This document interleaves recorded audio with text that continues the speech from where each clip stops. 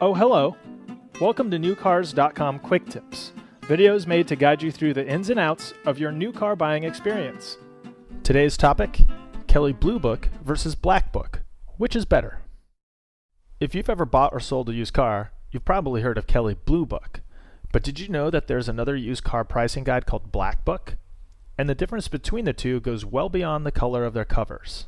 But which is better for you? Well, it depends on what you're trying to do.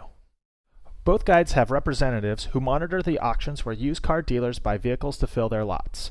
This is important because supply and demand determines current market value.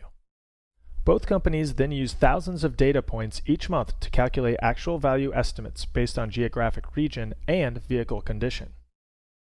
Black Book updates its online data every day. Kelley Blue Book does updates once a week.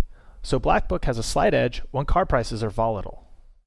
Since the data collection process is so similar, both guides will likely provide valuation estimates that are pretty close to each other. So neither is really better. But the real key is using the right guide for what you're trying to do. If you're selling your car yourself, have the Kelley Blue Book price handy. Most consumers have already heard of Kelley Blue Book and they trust that pricing. However, if you're trading your car into the dealer, get the Black Book price. Dealers have traditionally used Black Book for their used car appraisals, so you should have that number too. Otherwise, you may be surprised when you start negotiating at the dealership. So if you're trading in your new car, be sure to get your free Black Book appraisal at NewCars.com now, and check out other fun and exciting topics in an all-new edition of Quick Tips. Thanks for watching.